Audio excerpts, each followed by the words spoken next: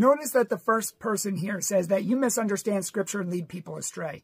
The second person says you misunderstand Scripture and lead people astray and twist it. Now, did anybody convince anybody? No.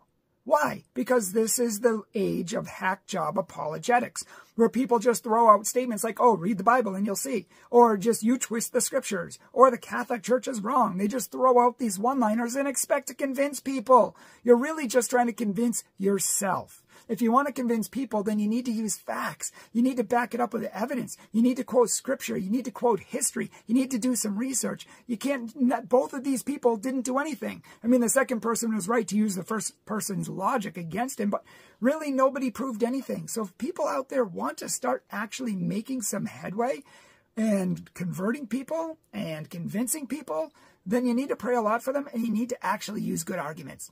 Those aren't good arguments.